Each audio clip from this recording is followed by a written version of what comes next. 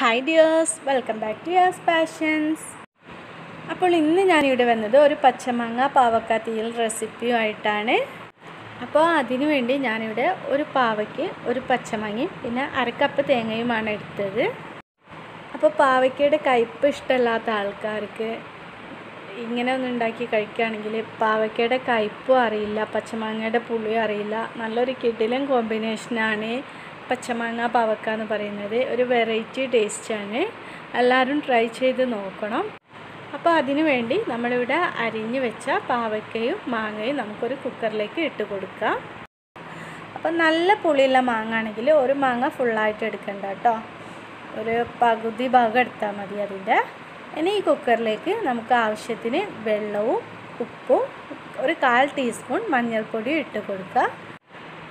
അതിനുശേഷം കുക്കർ അടച്ച് വെച്ചിട്ട് നമുക്കിതൊന്ന് വേവിച്ചെടുക്കണം. അപ്പോൾ 2 വിസിൽ മതി കേട്ടോ. 2 വിസിൽ വന്നാൽ ഒരു കറക്റ്റ് വേവിൽ നമുക്കിത് കിട്ടുന്നുണ്ട്. അപ്പോൾ ഈ പാവയ്ക്ക വേവുന്ന ഈ ഒരു സമയം കൊണ്ട് നമുക്ക് ഈ തേങ്ങ ഒന്ന് ഒതുക്കിയെടുക്കണം. അപ്പോൾ അതിന് വേണ്ടി 2 പച്ചമുളക് ആഡ് ചെയ്തിട്ട് ജസ്റ്റ് ഒന്ന് ഒതുക്കിയെടുത്താൽ മതി കേട്ടോ, അരയാൻ പാടില്ല. അപ്പോൾ തേങ്ങ ഞാനിവിടെ ഒന്ന് ഒതുക്കിയെടുത്തിട്ടുണ്ട്. ഇനി നമുക്ക് ഈ കുക്കർ തുറന്ന് നോക്കാം. ഓക്കെ, ഇതിവിടെ മാങ്ങയും പാവയ്ക്കയും നന്നായിട്ട് വെന്തിട്ടുണ്ട്. ഇനി ഇത് നമുക്കൊന്ന് ജസ്റ്റ് ഒന്ന് ഉടച്ച് കൊടുക്കണം.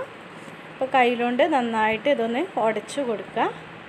അതിനുശേഷം നമ്മൾ അന്ന് അരച്ച് വെച്ച ഈ തേങ്ങ ഇതിലേക്ക് ആഡ് ചെയ്ത് കൊടുക്കുക.